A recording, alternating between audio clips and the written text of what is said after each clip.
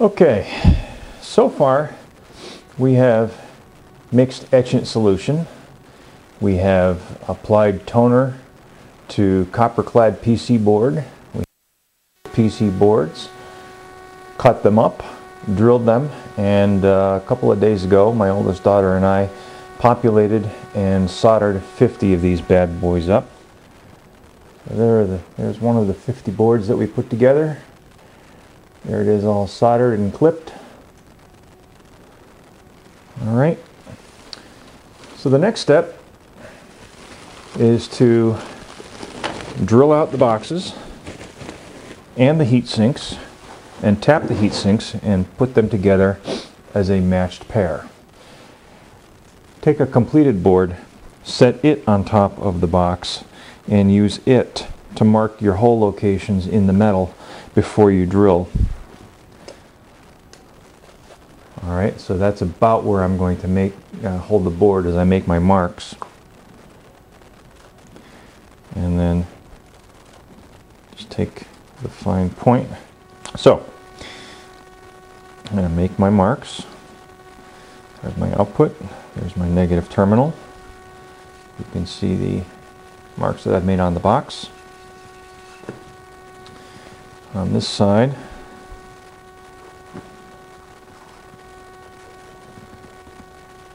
is my positive. In my little Dremel drill press right here, I have a 7/64 drill bit. I use this as my drill bit for the heat sink, which then gets tapped with a 632 thread. I also use this as my through hole for the two mounting screws for the PC board. The 4-40 screws will slip right through a 7/64 hole. And then I also use it as my pilot holes through the top of the case and for my fan leads and for my terminals on either side of the box. So I use the 7/64 drill bit to drill every hole in the box, which is 6, 7, 8, 9 holes altogether in the box. Some of them are pilot holes and some of them are the finished holes.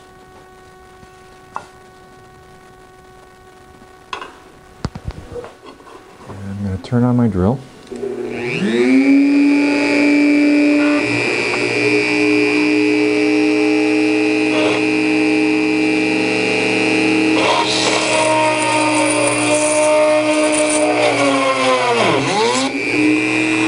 I just start slowly until I see the drill bit is centered correctly and finish the hole all the way through.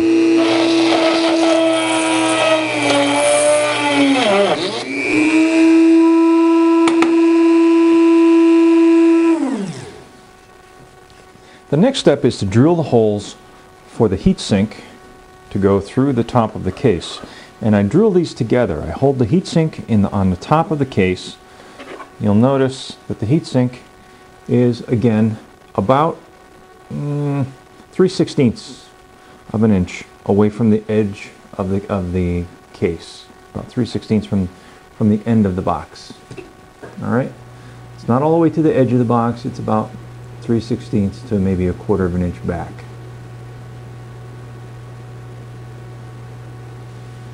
And what I do is I drill my first hole. And then when I go to drill additional holes, I don't want the heatsink to wander across the top of the box as I'm drilling my subsequent holes. Otherwise, the holes will not line up. So what I do is I drill my first hole, and then I just take a 4-40 screw, send it down through. That holds the heatsink in place, keeps it from wandering, and I can drill additional holes without worrying about them becoming misaligned.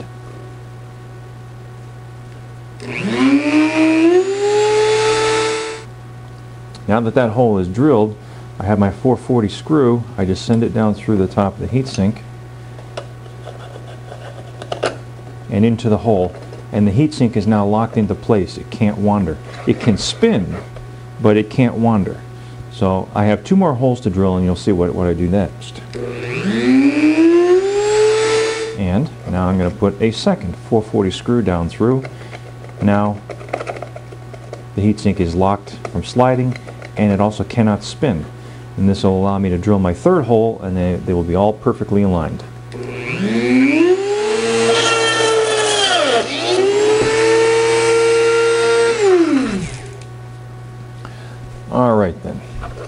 Now I can take my 440 screws out of the heatsink, and it's time to enlarge the holes that need to be enlarged and clean up the burred edges on the holes that have already been drilled. So I take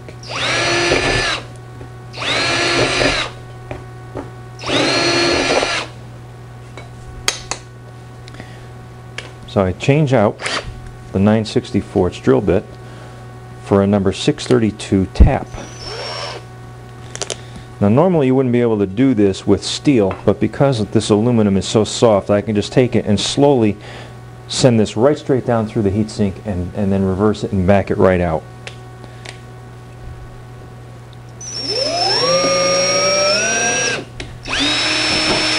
That's one threaded hole. 2.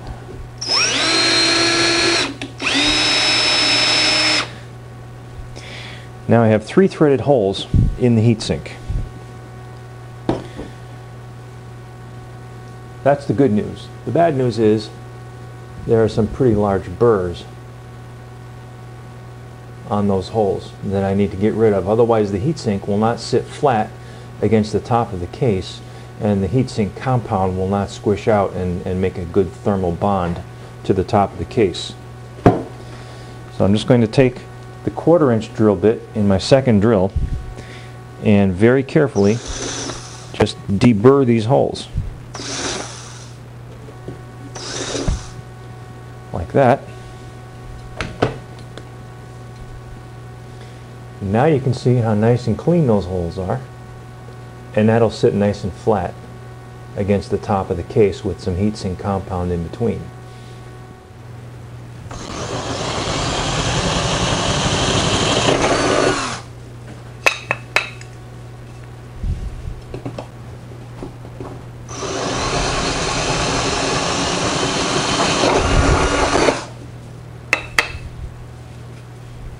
And then the last hole that I need to make is for the number 10 screw that does not have a fiber washer. So,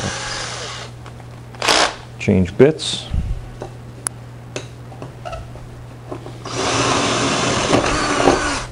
Drill that out. And I'll use this same drill bit now to clean up the burrs on all the remaining holes, top and bottom.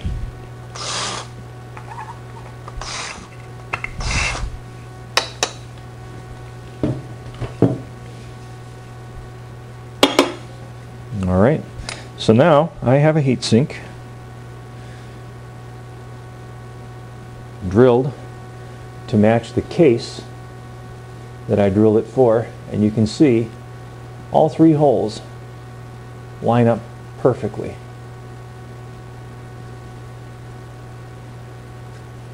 And that's it.